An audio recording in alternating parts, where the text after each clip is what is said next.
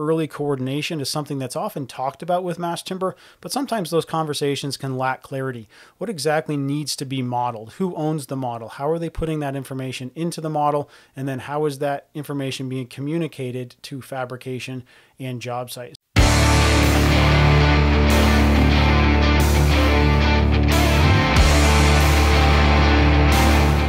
Well, hey folks, Ricky McLean with Woodworks here, back for yet another edition of Timber Talk Tuesday. Have you ever heard of the phrase constructing a digital twin?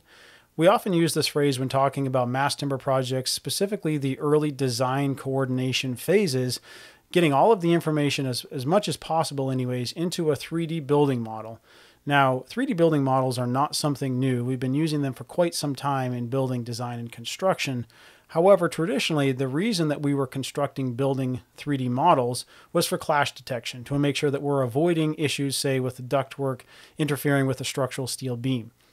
You are still doing those things with a 3D model for mass timber, but it's more than that. It's making sure that you're coordinating things like connections, like through penetrations for plumbing lines, ductwork, sprinkler lines, conduit, and making sure that all of those things are then passed on to the fabricator so that when they fabricate the glulam beams and columns, the mass timber panels, those openings can be drilled and cut appropriately.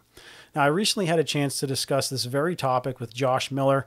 Josh is a digital construction practice manager with Kellar Pacific, and he works with both fabricators and contractors in helping develop these 3D models for mass timber projects. So in this conversation, we talk quite a bit about the different levels of information that can be modeled for mass timber projects, what is appropriate, and ultimately how does that information get transferred to the fabricator and to the job site. So I'll get right out of the way. Let's move over to that conversation with Josh Miller on the topic of 3D models for mass timber projects.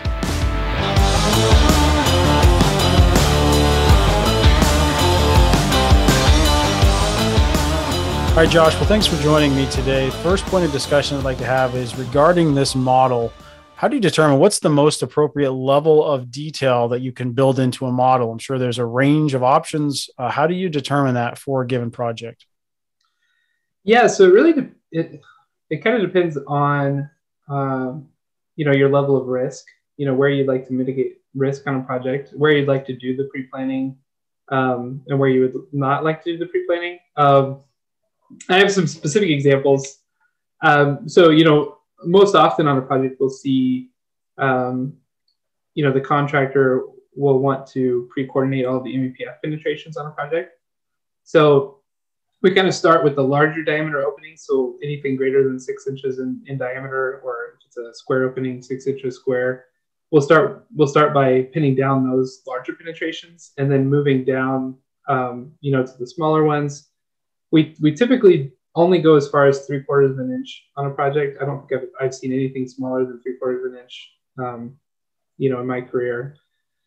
And then it really depends on determining if a system can be pre-planned and prefabricated. So I've been on some projects where there were Simpson hold down connectors and they were bolted through the CLT diaphragm with a through bolt. And I was on this project where the contractor wanted to pre-coordinate all of those through bolt connections of the CLT panels, and there were hundreds of them. But it ultimately came down to a schedule conflict because it was a prefabricated wall system, and all of those shop drawings weren't due to be complete until several months after the CLT needed to go into production. So I think that kind of illustrates something in terms of schedule. So you can do anything. You can pre-plan and prefabricate anything on a project if you have time. So it ultimately comes down to how you're structuring your schedule. If you can get your mechanical, electrical, plumbing, and fire protection trade partners on very early, get them modeling very early and getting those penetration locations established, then that's ultimately going to determine how many of those penetrations you can put into a project.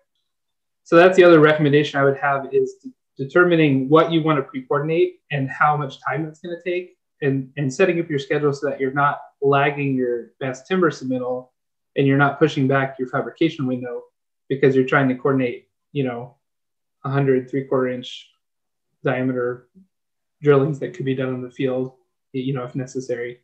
You could include a lot of different things in a model, coming from a lot of different design trades. or design, practices feeding into a lot of subtrades on site, which kind of begs then the next question: who ultimately is kind of at the core of this model? Like who owns the model, if you want to say it that way? Who's responsible for making sure that there's this coordination from the design and the construction side of things? Sure. So ultimately, I think the responsibility falls on the general contractor, obviously. But then they, if they bring on a specialty contractor to do the timber framing, then they mitigate that, or not mitigate, but they delegate that responsibility to that subcontractor. And then a lot of times the subcontractor, when they bring on their fabricator, will delegate the responsibility of designing the structure and doing the modeling to the fabricator. But ultimately, I think everybody shares the responsibility ultimately, and the model and the drawings go through all of these different channels to be approved.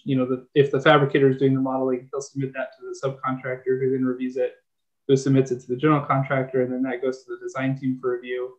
And that usually happens 2 times at least on a project. So we've built this model. We've used that during the design process. We've fed that information to the fabricator. Now things start arriving to site. The mass timber materials, the installers are on site. What level of digital model integration is still happening on site? Is that where we're starting to see more people on site with iPads, or is it kind of reverting all back to, the 2D plan set and the job site trailer like we're used to seeing? Yeah, so some of our partners work with programs like Synchro or even Navisworks, and they'll link their construction schedule to the model. So we will put parameters into our model for sequence ID. So the contractor can actually use that to create a 4D schedule, and that's displayed, in the job trailer or in the job office. A day by day, what's being installed today. What's the next piece that needs to go up. Ultimately, paper drawings are still being used. I wouldn't say the shop drawings necessarily are being used in the field, more so a layout drawing package. So when we put together a drawing package, we'll have plan views, elevation views, section views, and then the single piece shop drawings. And so the contractors are primarily using the layout drawings, which are the plan views, the elevation views, and the sections. And the shop drawings are basically just used for QA/QC. So when a piece comes to site, the contractor is using the single piece shop drawings to look at each individual piece to make sure it's been cut and fabricated correctly.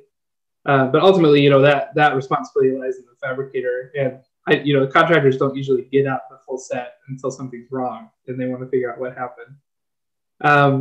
In terms of like using iPads and smartphones on a project, so we use Autodesk Revit to do all of our detailing. So we use the Autodesk Construction Cloud. So all our model is hosted in the cloud. All of our shop drawings and layout drawings are there, and then that has a mobile application, and then that can be used for Punchbox and QA/QC, even scanning pieces with QR codes into the project for receiving.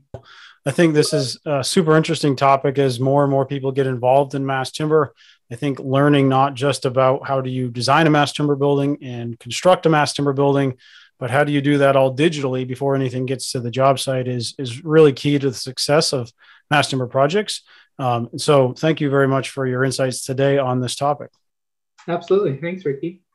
Well, there you have it, folks. I hope you enjoyed that conversation with Josh.